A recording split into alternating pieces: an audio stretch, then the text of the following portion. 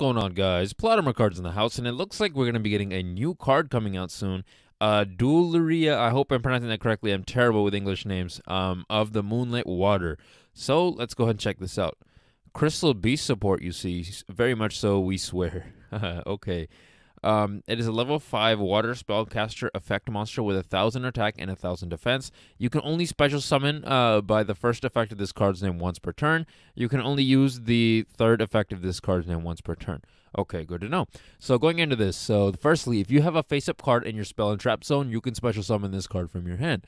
Okay, that's actually pretty easy. There's so many, not just Crystal Beast, but ABC Dragon Busters, Therions. There's so many. It's not even just monsters. So as long as you have a card in your spell and trap zone, you can use this in a lot of different decks. I might actually try this in my Gradles. We'll see how that works.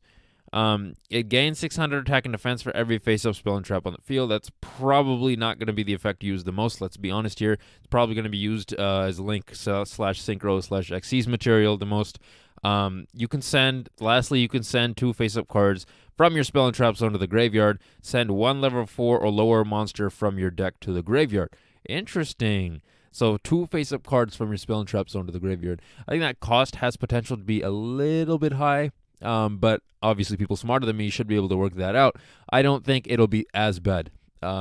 Because people have a way of working that out. Send 1 level 4 or lower monster from your deck to the graveyard. Essentially, any level 4 or lower monster, that works really, really well in so many different decks. And I can see this card getting a lot of play. So this is definitely something worth checking out, in my opinion.